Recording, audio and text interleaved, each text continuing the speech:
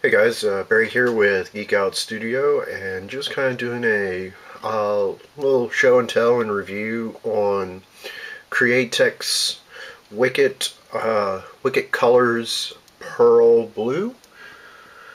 Um, I was hoping to use this for, I'm hoping to and still planning to use this for the Aqua Keyblade that I plan to do.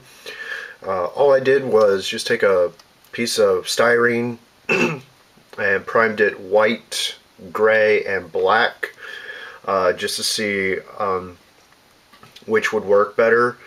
Hopefully you can see, the sheen that comes through.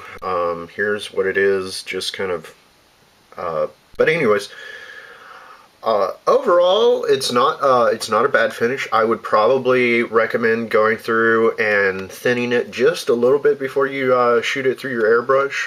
The nice thing about this for props or models or whatever is that it is an acrylic water-based paint, so cleanup is easy. It's meant to go through airbrushes. It's non-toxic, so there's a lot of bonuses. For foam builders, you can spray this directly on the foam, and it won't eat it up because there's no solvent.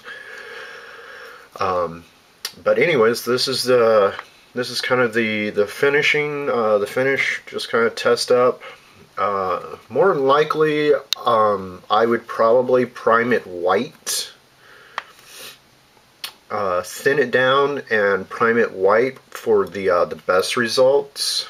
Black seems to just eat up too much of the blue. So, but yeah, if you're familiar with Createx paint, please leave a comment or any tips down below. Otherwise, let me know what you think. Be sure to like, subscribe. If you have any other questions, comments you'd like to share, put them down below. Be sure to hit the like button, and I'll see you back later.